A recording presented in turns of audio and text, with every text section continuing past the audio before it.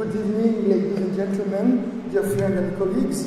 It's a pleasure for me to give you an overview of the work that we are doing in the Wadi el-Jarf site since 2011. And I would like first to thank warmly Laurent Coulon for welcoming me in this palace of Mounira, Khaled Hassan, Chloé Ragazzoli, and Florence Albert that suggested that I could present this project before you tonight.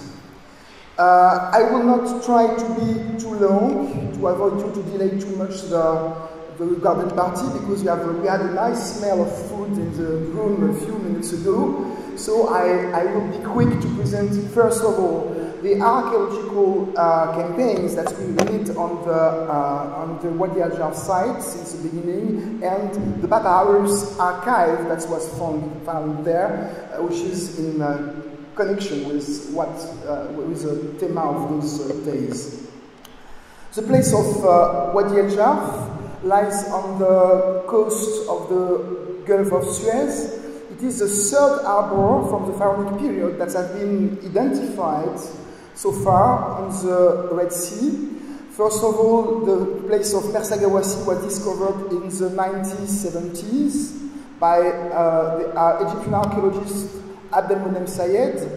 Secondly, the place of Ain Sourna is excavated by a joint team of the University of Ismailia and the Ifao since 2001. And last of all, this place of Wadi el-Jarf was rediscovered in 2011 and is now excavated in the framework of a joint project of the French Institute of Archaeology, the University of Paris-Sorbonne, and the University of Asyut with my colleague El Sayed Marfouz. This place of Wadi el-Jarf is in fact quite in front of the peninsula of Sinai, and it was probably used mainly to go to Sinai during the Pharaonic period to fetch copper that was used by the workers, for example, to build the pyramids at the time of the very beginning of the 4th dynasty.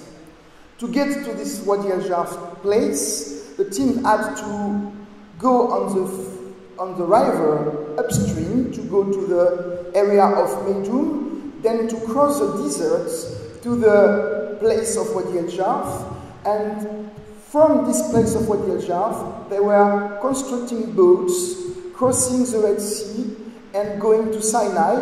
On the coast of Sinai, there is also a fortress that was built also at the very beginning of the 4th dynasty at El Marka.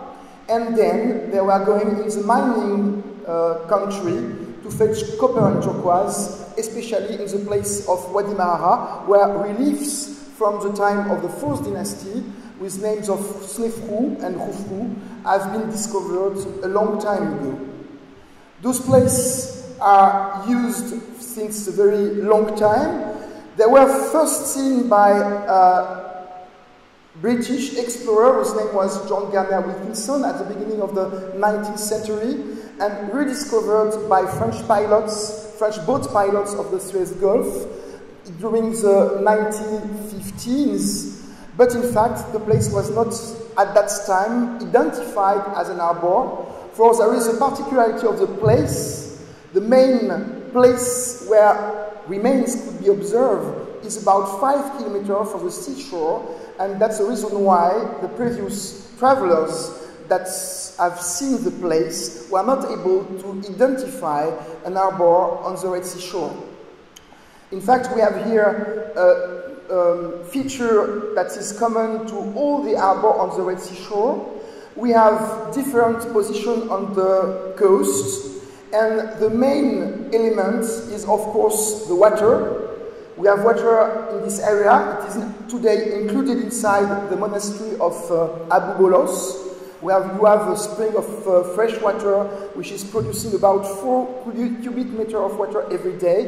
It is basically, most probably, the reason why the Egyptians from the Pharaonic period selected this place. And the Pharaonic remains are spread in a very large distance from the bottom of the mountain, where we have caves, and the seashore itself.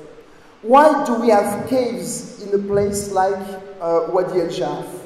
We have about 30 caves on the place. And this is the main feature of those harbors on the Red Sea shore. They were meant to not to be occupied all the time. They were intermittent harbor. So they were bringing the boats from the Nile Valley to the Red Sea shore. They were using the boats the time of the expedition, and at the end, they choose to leave the boats inside this cave. And this is basically the reason why we have caves on all those harbors of the Red Sea shore that have been so far identified. In Wadi el-Jarf, we have a huge complex of caves. About 31 have been discovered. Some were completely closed at the time of the discovery, but most of them were still open to visitors. And we have excavated a first system of about 20 caves, and it remains about 10 caves to excavate completely. This is the way we can see those caves. They are very carefully closed with big blocks of limestones. Sometimes we have even the railroad of wood that were used to push the block in the entrance of those caves. Of course, they had to close very carefully those caves because they were leaving very precious deposits inside. Cedar wood, dismantled boats that were imported for the Lebanon, and so they wanted to be able to get it back when there will be another time on the Red Sea shore. This is what we have at the entrance of the cave, those big limestone blocks that are extracted in quarries not so far from the place. And at the time of the use of this harbor, each time they were departing, they managed to close completely the caves, and maybe they were also trying to hidden them under sand. The place was not visible in between two expeditions of the Egyptians. This is probably the reason why we have no rock inscription claiming the property of the king on the place. They have to be discreet. So we have many kinds of inscription in the place, but not this kind of claimer of the past, no rock inscription, but you will see that we have many other things on the place. This is the inside of those galleries. Some of them are up to 35 meters long. They are very well made, more than 2 meters high, 3 meters large, and they were sometimes equipped with small walls of dry stone to place the beams of boats that were stored inside. What we have seen inside those galleries, we have found pieces of boats, not necessarily the best ones, ropes, we have also clothes, all the material that was used during the expeditions. We also have big sets of storage jars that were probably used to concentrate the water from the spring to allow the teams to live on the place for a long time. And we could imagine that we had in this place of Wadi el-Jarf probably 5 to 6 different expeditions, each time staying several months to pilot expedition on the Red Sea shore, to go to Sinai and maybe to go further on the Red Sea. The other part of the place that we have also camps in several positions in between the mountain and the sea. We have camps about 500 meters from the cave system. We have not yet excavated this system of camps. We have also a big stone building of about 60 meters long, 40 meters large, that we excavated the 3 last years. It was completely filled up with sand, and it was a long task. And we were really deceived at the end of this excavation because the place was quite intact, but it was left without a single shell inside. It has been completely cleaned by the Egyptians at the time of their last departure. So no material, no archaeological material at this level, but the building is really nice.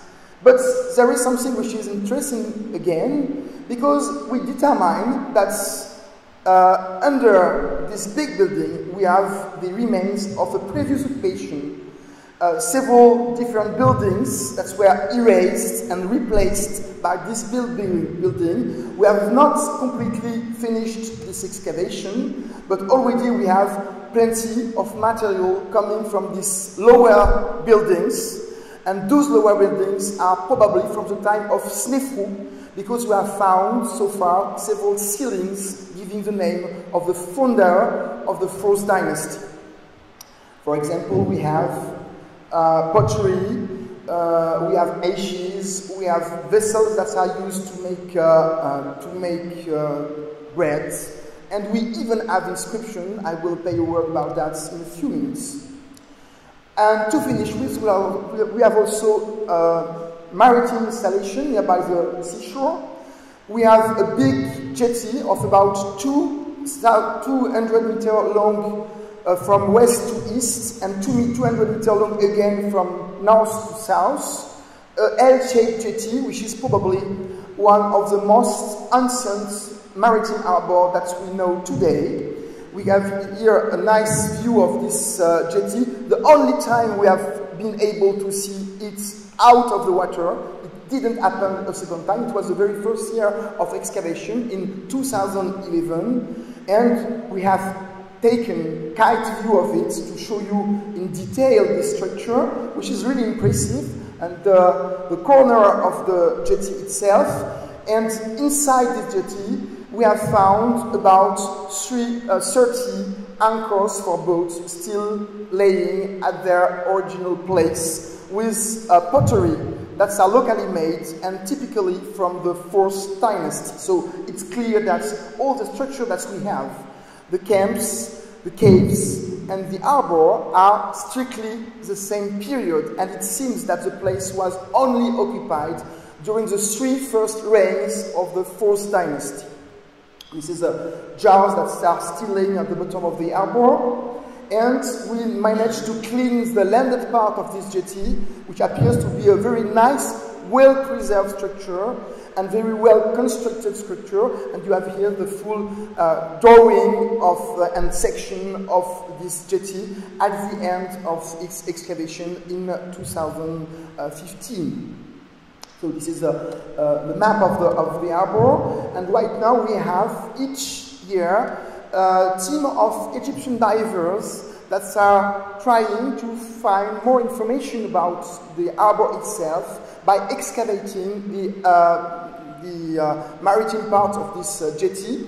And this year they have found remains of wood and ropes and shards of pottery inside the basin of the harbour. So it's also really interesting, and I think it will continue the next years. And nearby the harbour there were also camps that were probably used in close contact with the jetty. And when we cleaned those 2 camps that you can see here, with this typically comb-shaped buildings, we had a surprise to find that in between the 2 buildings was a deposit of about 100 anchors from the time of Khufu that were stored inside the building before being completely forgotten by the Egyptians. And on some of those anchors, it's possible to see the ropes that were used to tie them and to use them. And they were, of course, they have been used because we can see shells and earthen parts still adhering to the stones on those anchors. So I jumped to the inscription, which is the main point for the day, for today. And I must say that we were really lucky in this place of Wadi el-Jarf, because usually inscriptions of the 4th dynasty are not so frequent, it's rather scarce. But in Wadi el-Jarf we have every kind of inscriptions. For example, in some of the gallery we have inscriptions that are probably linked to the expedition and made by people wanting to commemorate their venue on the place. For example, this nice drawing of a small official whose name is the scribe of the Fayum Idu has been found inside gallery number 1, and we so far have found the remains of at least 3 other commemorative inscriptions inside galleries. Unfortunately, it's most often very broken, but it exists, even during the beginning of the 4th dynasty.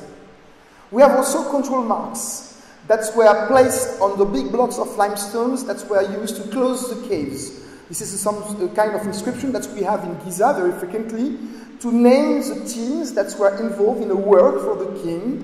And so we have several of those control marks in the blocks that are closing the caves. We have found about 50 of them so far. And we also like to play with the plugging this stretch, as most of our colleagues at Nub and Wadi Amamat, because it allows us to read more clearly some inscriptions that were made with red ink at the time of the beginning of the 4th dynasty. Those inscriptions are naming teams. Those teams were involved in the management of the harbour, and they are probably named after boats they were taking care of. In fact, this one is named "The Followers of Khufu Brings Its Two Ladies," and my guess is that, in fact, we have here the name of a boat which has in its prow royal emblema like royal snakes, and it is probably confined by another control marks that we have regularly on the place. Here you have the name of a team whose name is "The Follower of Great is Its Lion," and the lion is in fact attached to a boat, a she-boat, Depet, and it's probably once again the depiction of a boat which is having a lion, emblem of the king, at its prow. We also have inscription of pottery. Those pottery are locally made by the teams that are working in the harbour, and those jars, sometimes very well preserved. In this cave we have found about 200 of them, are quite systematically inscribed with the name of the team that were producing them. For example, here you have several different names of team. For example, here you have the team of those who are known of the double falcon of God, which is one of the name of Khufu. So you have a team which is named after the king himself. Here you have another name of team, which is probably the team that has the papyrus archives I will present in a few minutes. We also have dozens of ceilings with name of Sefu and Khufu, naming official from the beginning of the 4th dynasty. We have inscription on the anchors that we have found nearby the sea. Here, for example, you have maybe a boat whose name is "The One Who Rises the White Crown," IVth, and it appears on several anchors nearby the sea. We have also found in the intermediate building a lot of ostraca from the time of Snefru. Those ostraca are giving accounts in red and unit measure that were probably used to measure corn. And I think that it was used as token to exchange for a ration of corn. And what is really interesting is that we have several units of measure, because maybe we are in a changing moment. We are passing from an old measure for corn to a new one that would be the measure ÉCRITURES, which is well known for the rest of the history of Egypt. We have also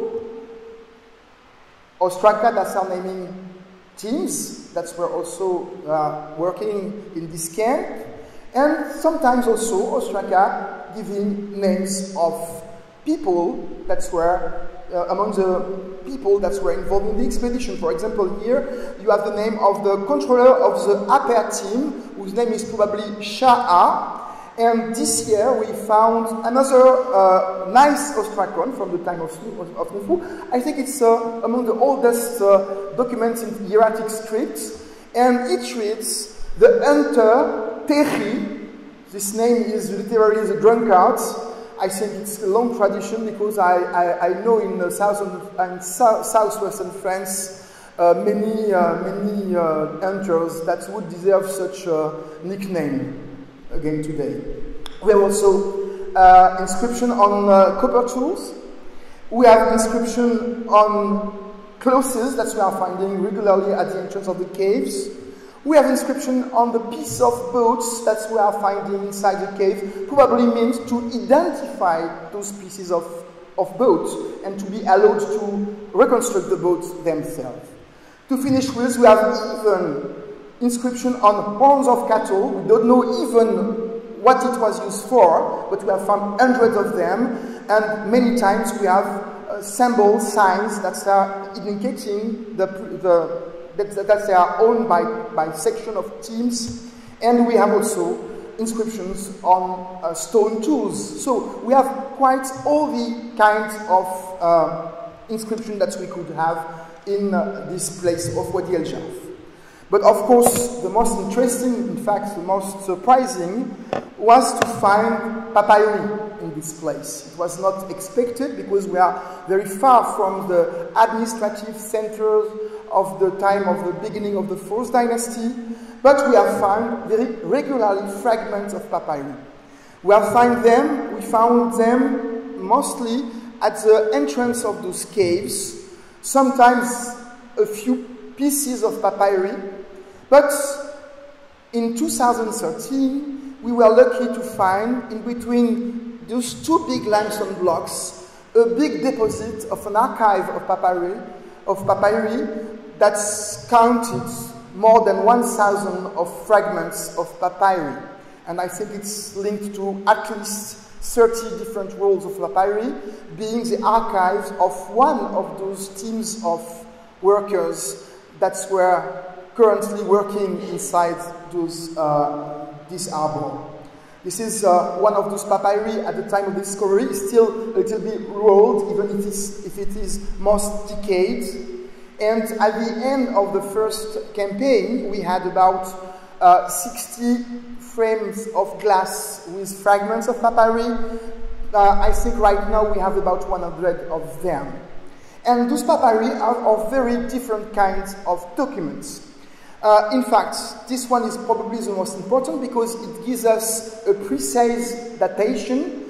It is the end of the Khufu's reign, the year after the 13th census of the cattle. That would have been the last known year of this king, around year 26 or 27 of Khufu.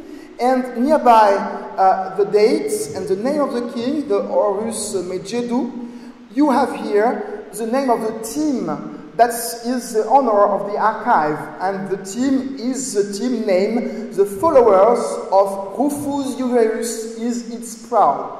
And this last name of teams is in fact explaining all the other names of teams that we have in Wadi el-Jarf.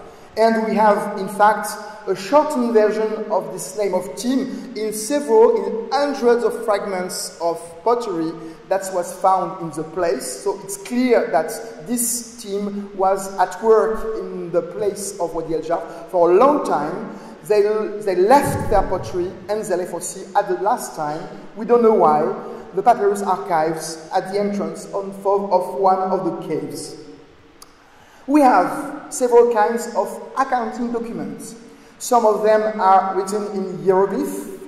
It is the case for this very nice accounting document that is probably naming the Shenut department, the granary department, with various kinds of commodity. You can recognize different kinds of breads, bread gawa, bread shawut, which is well known from the New Kingdom, also New Kingdom documentation. We have also dabu, figs. We have also kind of beer, serepet. So we have a huge variety of food that is given to those workers.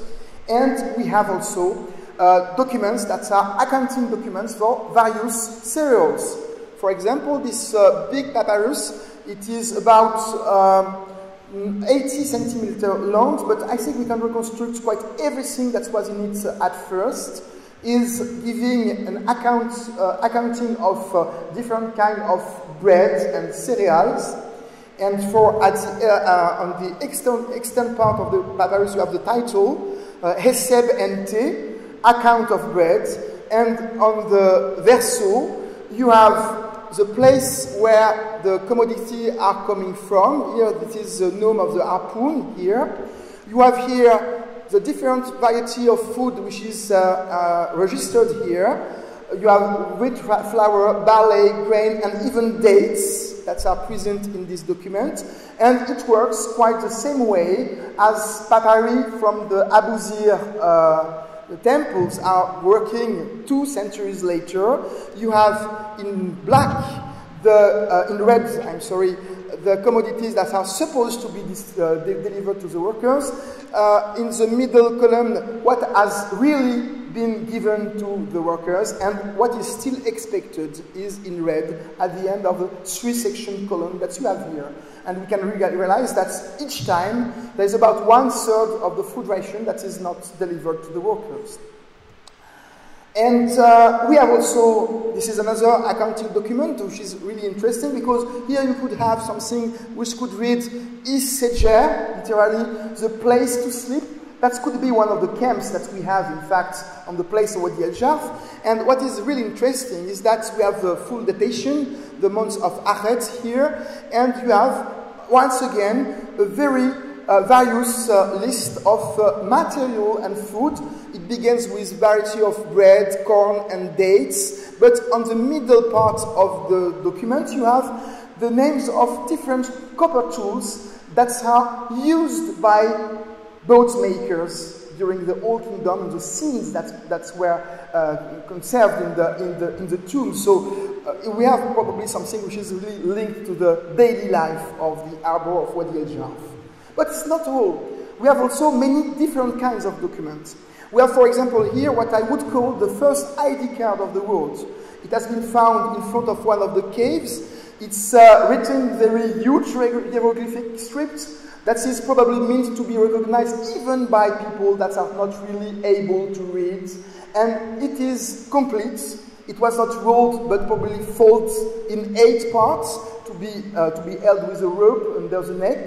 And it's just identifying one guy, which is great of the palanquin. He is also the controller of the dwarves of the magazine of Lyman. He is also the director of the necklaces stringer, so his presence is Wadi el-Jarf. It's not so strange because he's involved in the jewelry making, and from Wadi el-Jarf you are going to Sinai to fetch turquoise.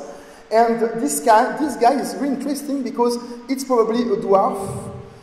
He's controller of the dwarfs of the palace, and I suspect he is the immediate predecessor of the famous Seneb dwarf that you have in the Museum of Cairo, because in fact this guy has probably been in charge during the reign of Khufu and Redjedef, from the name of those children that appear under his leg. But from the archaeological context, the Iru Nefer that we have in the other papyrus is probably from the reign of Khufu. We have also strange documents we are not really identified right now. It's for the colleagues that are skeptical about the range of writing material that we could find, but I suspect that we have here either a map, either a list of desertic countries, because you have those names, and each time you have this kind of red dots at the bottom. It can recall what appear in the papyrus of the geographical papyrus of Tura, and I have still to work on this document because we have several fragments of it to gather to have a more precise idea of what it is. We even have probably letters. Unfortunately, we have just the bottom of one of them. It's dealing with horsemen, sailors, to sail on the water, to accomplish the ritual, but it is written, and it's probably instruction or a letter that has survived, but only partially. And to finish with, we have also different kinds of logbooks. This one is very specific. You have here just a small fragment of papyrus, but is registering several days. You have the sign for day each time here, and not all the columns are filled up, but each time they are filled up, we are indicating that a boat is landing. So we have what we could have inside a boat, in fact, a real log for a sailor, registering the movement of a boat at that time. And we have also, in all those documents, accounting documents and logbooks, many new toponyms that are known from this documentation. Also many new words, in fact, that are not present in the different dictionary of Egyptian that we have. And to finish with, of course, what has attract the attention are the logbooks that we have found among this papyrus archive. I think we have about 7 of them, and they are giving account of a full year of activity of a team of sailors and workers. In fact, they are organized exactly the same way as the accounting document that we have, with a date on the upper part. Here you have the first month of the IVth season. On the second line you have each day of the month, which is written here, and for each day you will have also 2 columns of hieratic scripts giving the daily accounts of the work of this team. So we can follow day by day the activity of this team of sailors. And we have several different missions all around the year. They are probably during the July and month of July of the year after the 13th census of Khufu, opening seasonal canal, bringing limestone block from Tura to the pyramid of Giza. This has papyrus A and B. But in the later time, they are probably also building something in the delta, which is not so frequent because we have not so many information for the delta during the beginning of the 4th dynasty.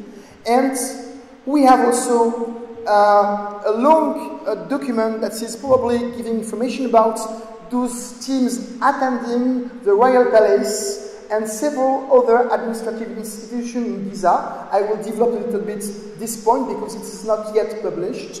And to finish with, we even have a few fragments that give account of the work of the team a few months, a few weeks before their departure from the place of Wadi el-Jarf, before they were just leaving the archive on the site.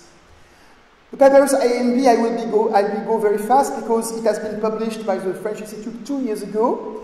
This is the most famous part of those logbooks because it is the best preserved at first, but it's also the part of the papyri that are speaking about the pyramid of Khufu and that are giving accounts of the work of the sailors to bring the stones to the pyramid at the later stage of its building, most probably.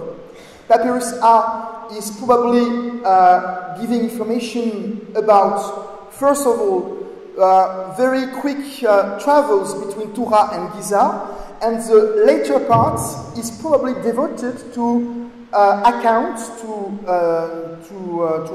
the opening of a seasonal canal that is probably nearby the pyramid of Giza. We have the mention of a dike, and it is said that we are lifting the piles of the dike, probably to open the artificial basins that we had in front of the plateau of Giza. And what is really interesting is that to open seasonal canal at the time of the flood is something which is well known in Egypt, even in medieval and modern time. It's most probable that they used the same way to keep the water in basin at the time of the low Niles.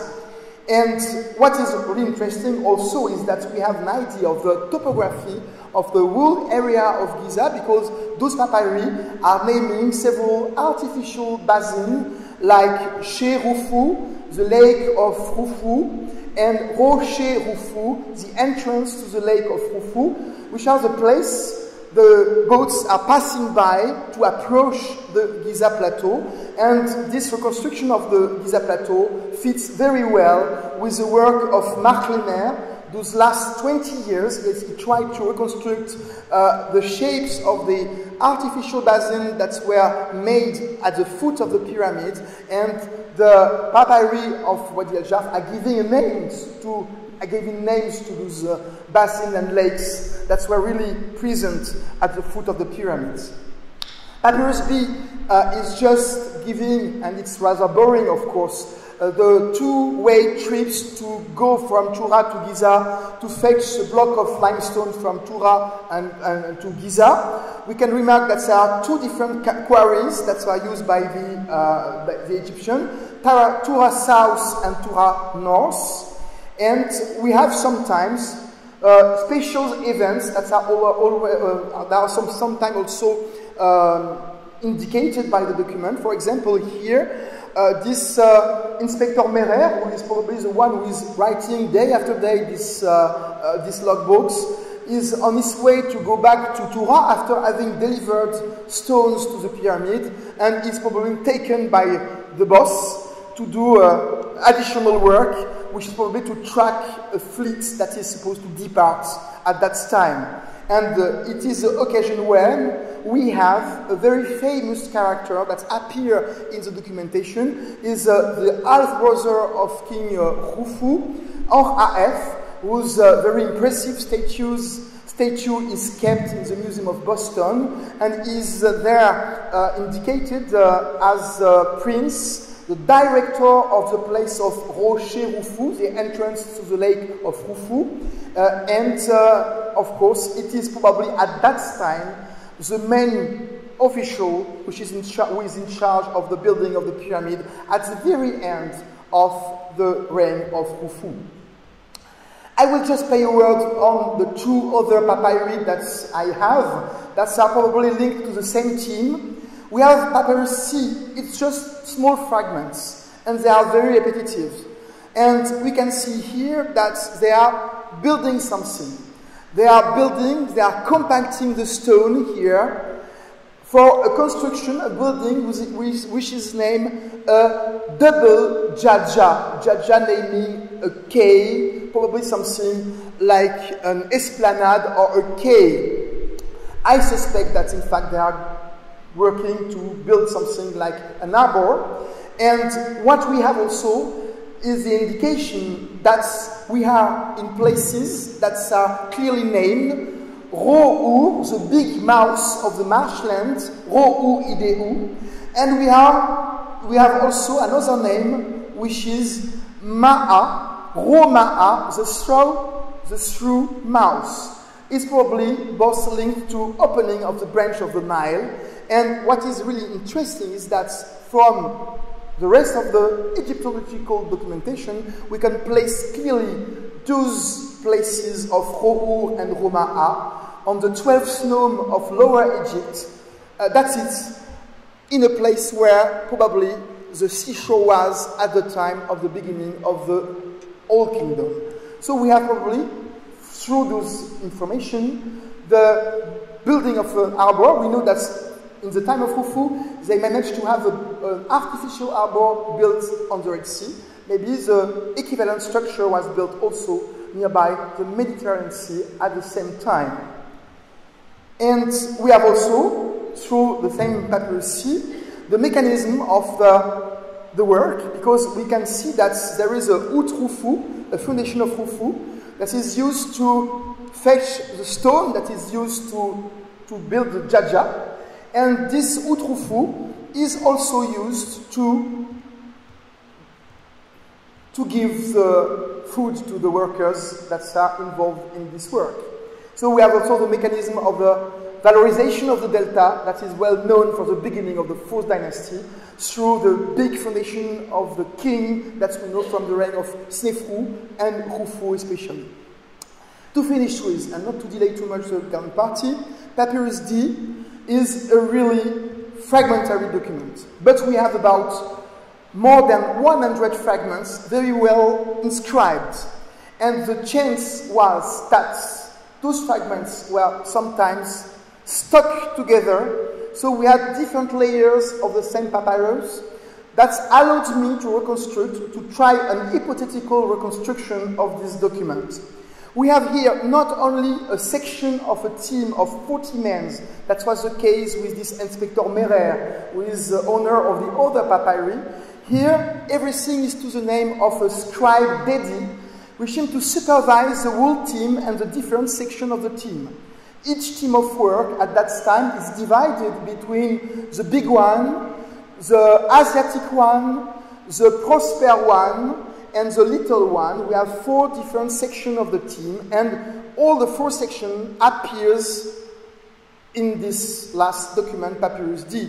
What are they doing? They are most regularly linked to an institution which is the ÉCRITURES, the portal. And we have here different tasks that are given to them. Here, for example, here you have the scribe Dedi goes to a place we don't know, and the file Ta'u of the Asiatic spends a day on the portal. Here, the file, the small, spends a day of the portal, bring flour to cook the bread for the Lord. So they are involved in the domestic task. Here you have to bring the team, Setepsa, transport of people also. And sometimes we have also in this papyri, in all those papyri, indication in red. Each time it is in red, it is because we are doing something for the team. The rest is in black, but each time they are getting food, tissue, clothes, it's written in red. Here I suspect that they could have get something like official document, official letter from the king in a place whose name is Khufu, the place of May the king Khufu live. And this is a tentative reconstruction of this papyrus.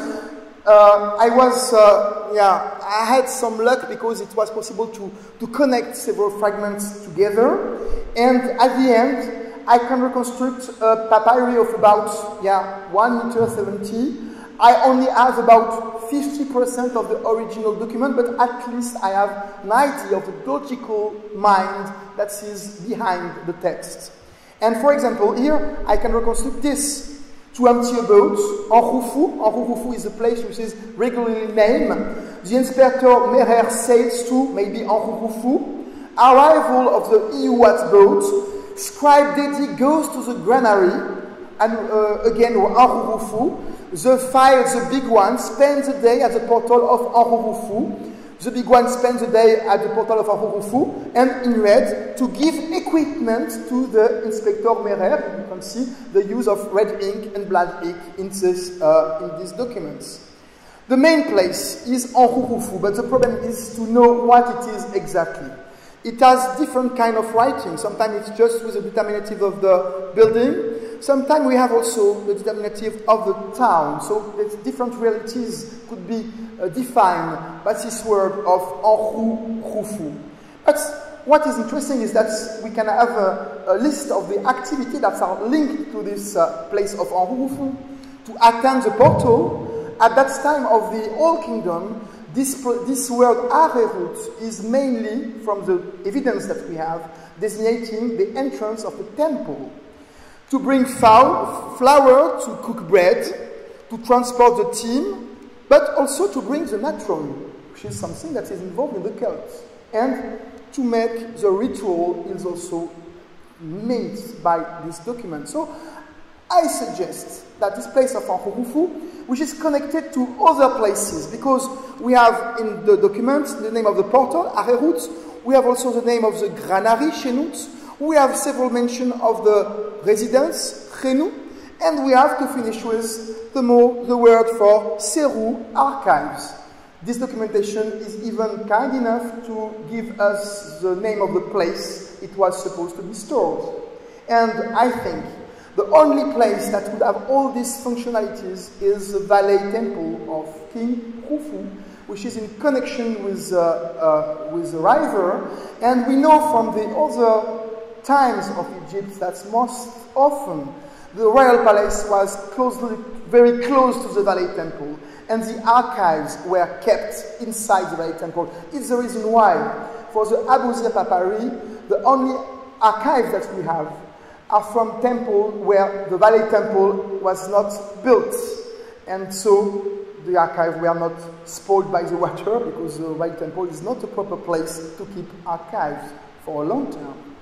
So anyway, what I suppose to finish with is this kind of a construction, and this is a suggestion of Mark Liner. You could have in this documentation the place of IVth Khufu, that would have been the domain of the dead king, which is opposite to the place of Khufu, which would have been the domain of the living king, where you could find the Valley Temple, the Royal Palace, the archives, and all the main institutions that are working at the time of the building of this pyramid of Khufu.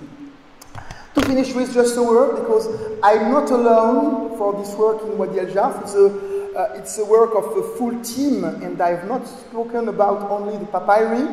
I would like to quote my colleagues, Grégory Marouard and Séverine Marché, archaeologists that are leading the excavation on this place. My colleague, my Egyptian colleague, El Sayed Mahfouz, Egyptologist at Asyut University, and also my colleague Mohamed Abdelmegid, also archaeologist of the Ministry of Antiquity, which was involved with this mission. Georges Castel, archaeologist from the IFAO, Daniel Henné, topographer in the Maison de l'Orient et de la Méditerranée, and many students that were involved in the project since 2001 and 2011, I'm sorry.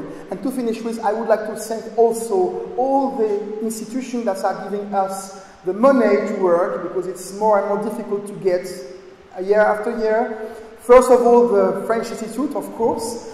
The French Foreign Office is also giving us money to work, the French CNRS, and we have also several private foundations like AAL Foundation, Honor France Foundation, and several French enterprise in Egypt, like Vinci Nicolas Prize, and it's all owing to those help, and to this help that we are able to conduct these projects for the 9th campaign last March, April. Thank you very much for your attention.